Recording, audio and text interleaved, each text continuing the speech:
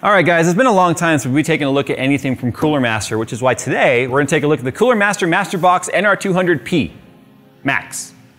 Master Max. Crucial's new external SSDs are a must-have for any tech or PC enthusiast. The Crucial X6 offers read speeds of up to 800 megabytes per second and available in sizes from 500 gigabytes to 4 terabytes of storage space, while the X8 offers extreme speeds over 1 gigabyte per second and up to 2 terabytes capacity. External SSDs are a great way to back up important files and documents, store game libraries, and make moving items between PCs quick and easy.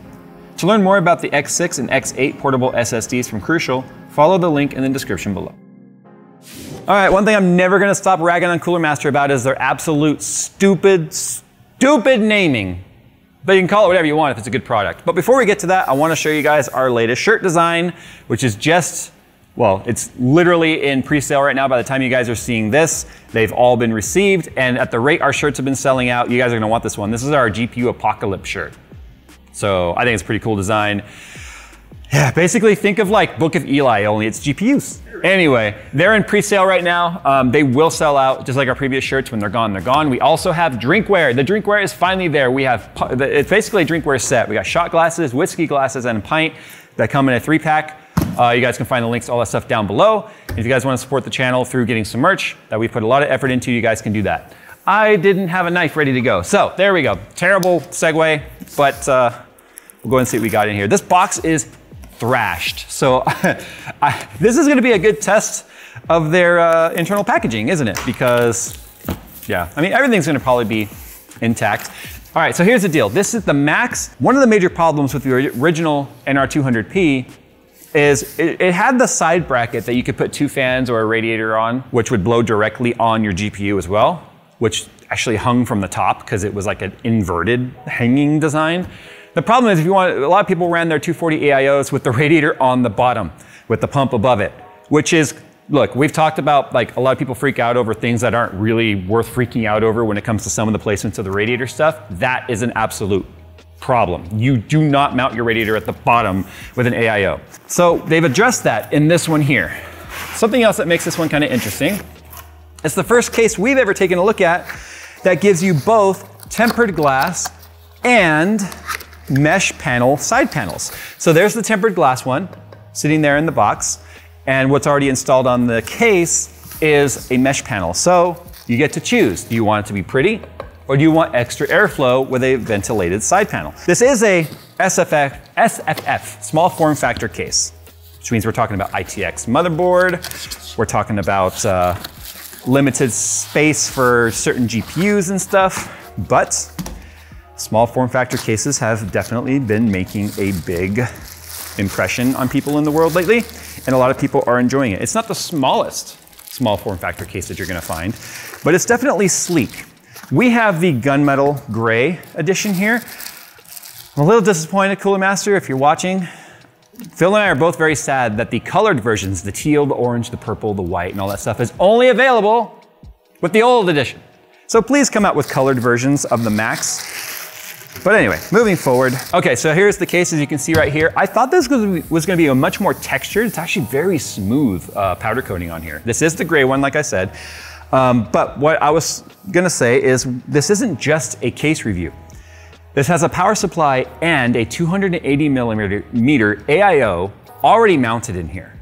So that means that you're gonna be able to not have to worry about the routing of tubing and all that stuff, because it actually has hold downs for the tubes. We'll show you that. So there's a lot of well thought out features in this case. The GPU is already a vertical mount. Forgive me while I'm trying to figure out how to actually open the thing up. Just pops off. So here's the mesh side panel, like I said. It's got the magnetic filter on here, which you could also remove if you wanted maximum airflow. So nice big perforations. Once you put on the mesh grill, which you can blow through kind of easily actually, if it's really, really fine, then it becomes difficult to actually get air to go through it, which makes it filter well, but also not cool very well. So now that we're inside here, we're gonna find quite a few things here. We're gonna find our riser cable, silica gel so that it doesn't get all moist in there. I know I just triggered someone by saying the word moist. Did you know the word moist really triggers people? I don't know why. What is it about the word moist? It doesn't bother me. But you know what triggers me actually is the word grumpy. The word grumpy literally just like... It's like irrational and you just get angry when you hear it. Yeah, it's totally irrational. I can't even justify it. Why are you so grumpy about The fact that I'm even hearing the word... All right, I digress. Moving on, back to the case at hand. The backside does not have a glass replacement. It is just basically the mirror of the one side that we showed you there. There's the top piece. Not a removable mesh. You could take it off technically if you wanted. The mesh here, if you look carefully inside, you can see right here, they're just bent over a tab. So you could straighten those out and pull it off if you wanted. If you wanted to come up with something custom up here. It's not the prettiest looking thing underneath. So I don't know if I would necessarily remove the mesh. Air does blow through, but it's not exactly the most high flow. Radiator's already mounted, as you can see. That's the 280 millimeter radiator at the top. The fans are exhausting, which means it's gonna take all of the hot air that's in the system and pull it out through the top. It is also a fully negative case pressure case. The reason why I say that is there are no intake fans anywhere else. At least at the time of looking at this, there are no fan mounts at the bottom. So that means this is entirely negative airflow. That's why all of the panels that you see are mesh and filtered, because it's gonna be pulling in air from anywhere that it possibly can.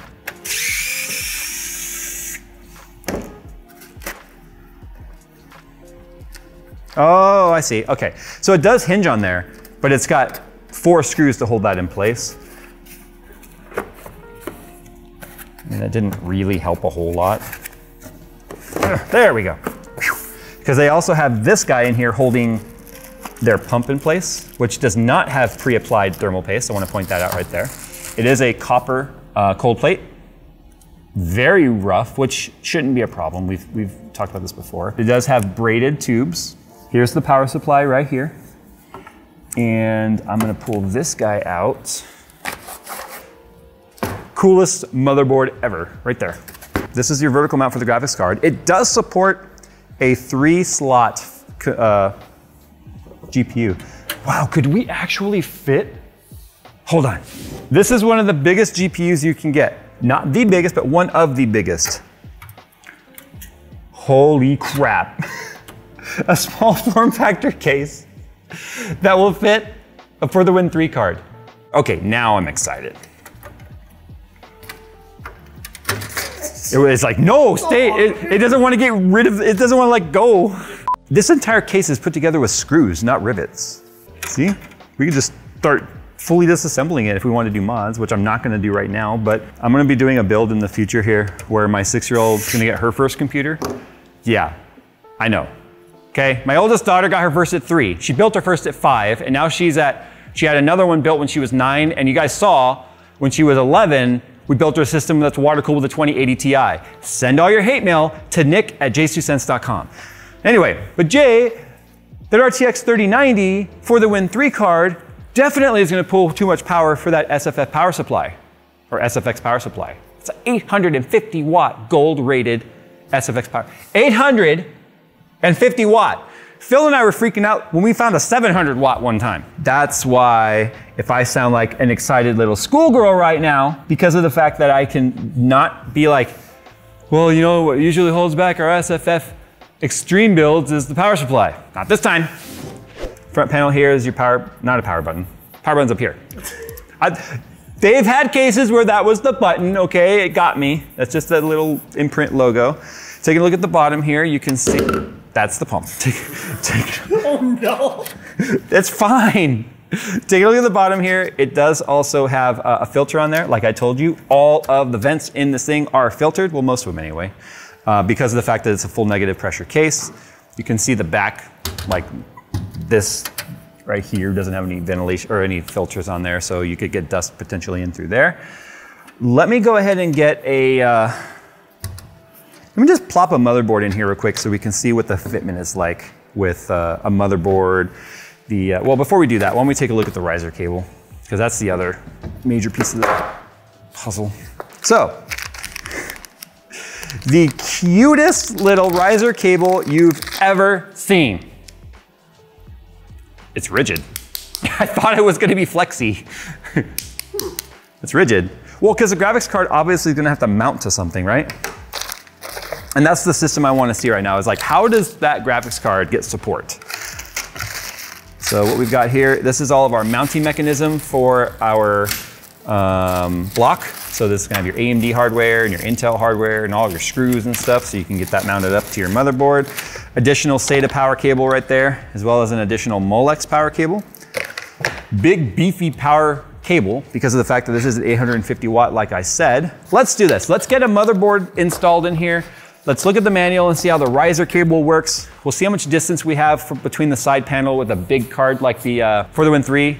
The last thing you want is your fans too close to the side window. The side mesh, the worst thing you would experience if it was too close is you would actually hear the fans making an interesting sound across the grate.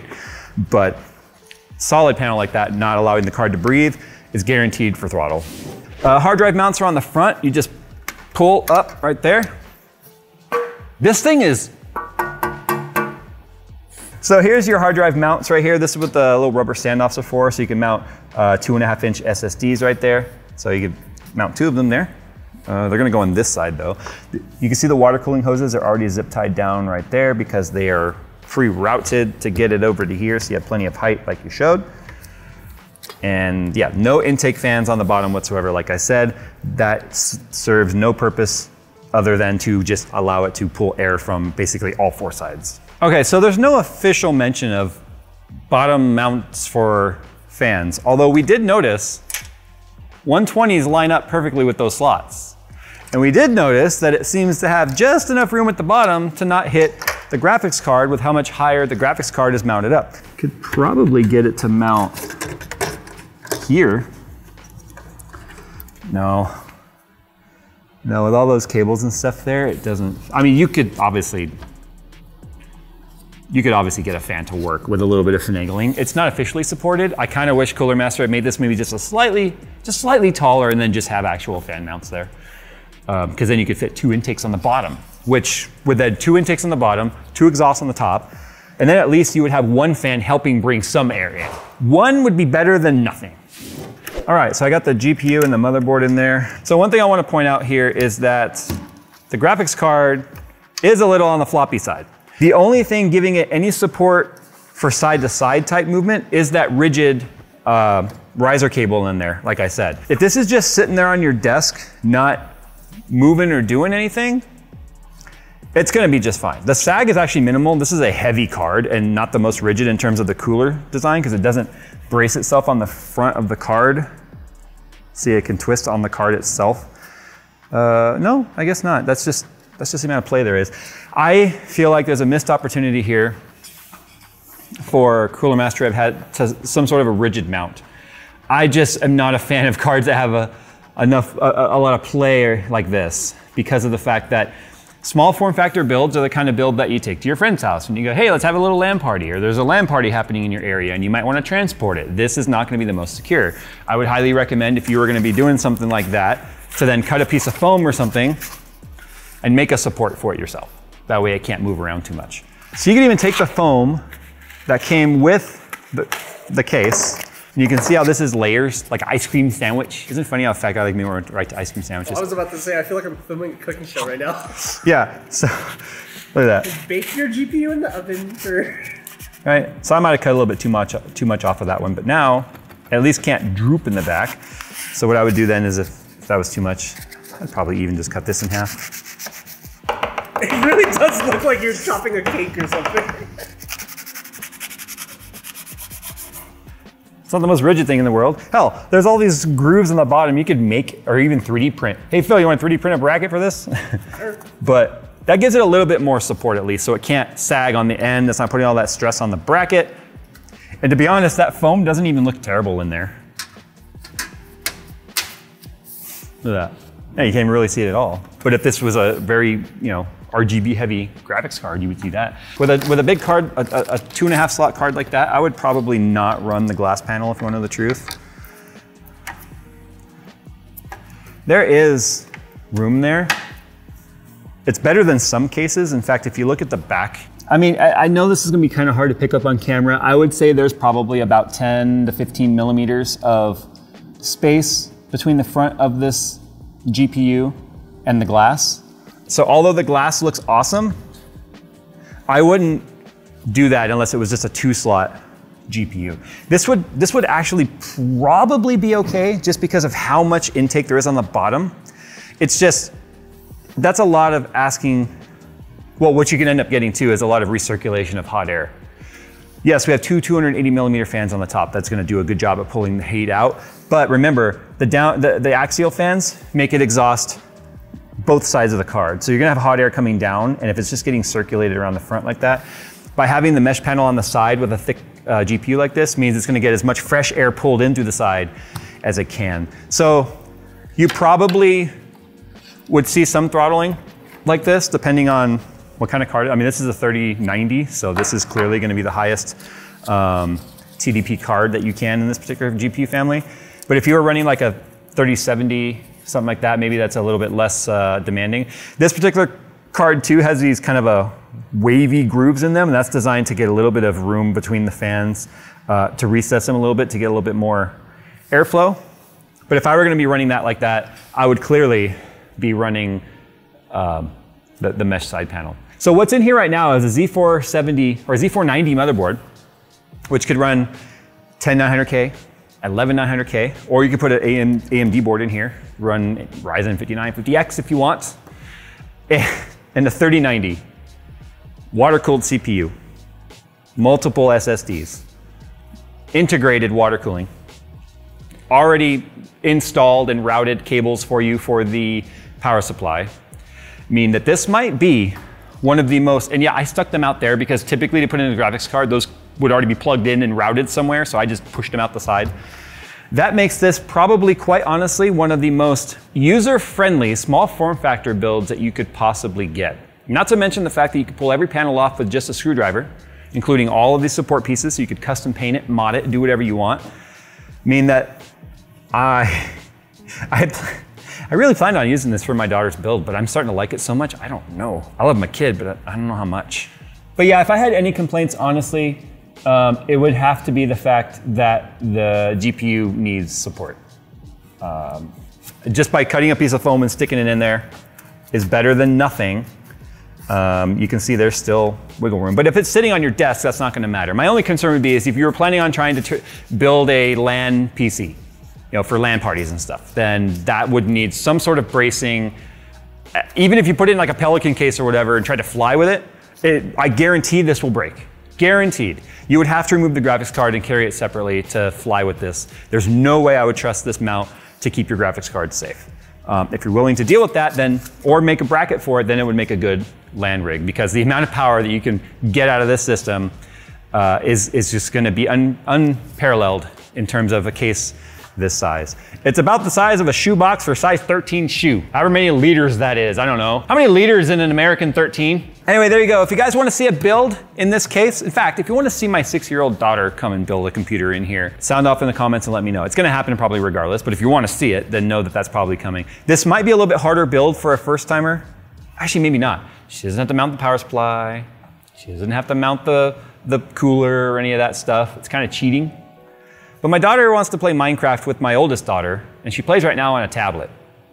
And I feel like a bad parent, considering my oldest daughter had a computer at 3 years old, and my 6-year-old still hasn't had her first. So I'm feeling like a inconsistent parent at the moment.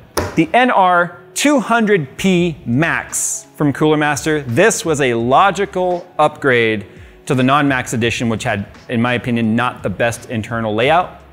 This one just checks all the boxes in terms of small form factor build. The finish is good, the color's good, it's consistent. The fitment of it. Phil, could you fit this in your shift? Nope. Not even close.